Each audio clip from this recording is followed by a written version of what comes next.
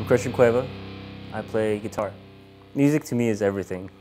It's what I live to do on a daily basis. I listen to music, various types and genres of music. I play as often as I can, write as often as I can.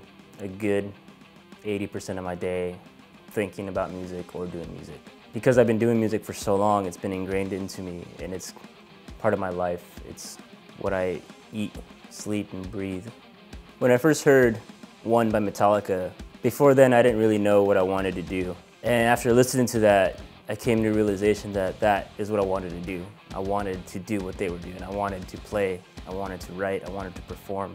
And after that point, I did whatever I could to get myself a guitar and start learning some Metallica songs to get into it. And I still go to their old records or even some of their more current records to gain some inspiration, figure out why they did what they did in certain songs, how they did it. If I'm stuck on a section of one of my songs, I go, okay, well, this song is similar to this song. Let me see how they transition from this piece to the next. Another big influence in my music writing process has been Revocation. They kind of shed a new light into what really metal could be, like thrash metal or whatever you want to label them as.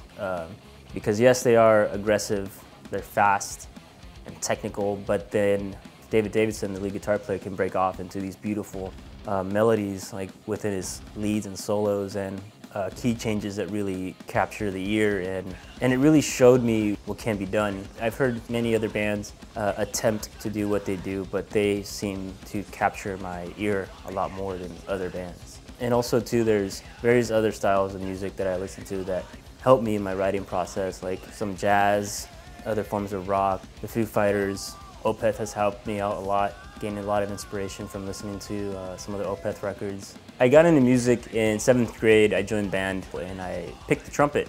And up until then, I was always curious about it. When I decided to get into it, I was hooked. I really loved everything about it. The way it made me feel was completely new to me. I had never felt that kind of feeling before. The long hours of practice didn't faze me at all. I really enjoyed practicing to hone in on my skills, to really become good at it. I just knew that I really liked it and I had a lot of fun doing it. Of course, the payout in the end was doing the recitals and performances in front of people. And I was nervous, but I was excited. I was welcoming that. I was like, yes, let's do this, let's play, let's perform. We've worked so hard for this moment. I didn't want to take trumpet as my instrument further than what I already had. I wanted to try something new. And that was when I saved up my lunch money for pretty much an entire year and bought myself a guitar. That's how I got into it. And that's from that point forward that I was like, you know what, this is what I want to do. I want to get back in performing, but I want to write my own stuff with other people. I want to perform with a group of my friends. When I'm listening to something mellow, I tend to just sit back, close my eyes, really picture what the instruments are doing, feel out the notes. When they hit certain intervals or certain key changes that really push that mood a little bit more. Sometimes I get really mad because most of the things that I'll hear, I'm like, that's genius, why didn't I think of that?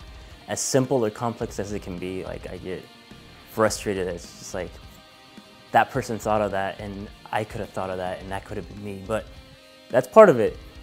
When I'm listening to something more aggressive, I get really excited. I get really antsy, really fidgety.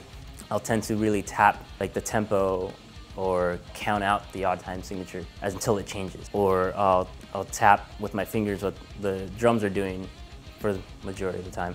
And I become more physically involved rather than mentally involved with a faster song than with a slower tempo song. I keep playing music because it fulfills a part of me that really can't be fulfilled by anything else in this world. I'm able to really express how I feel, express my creativity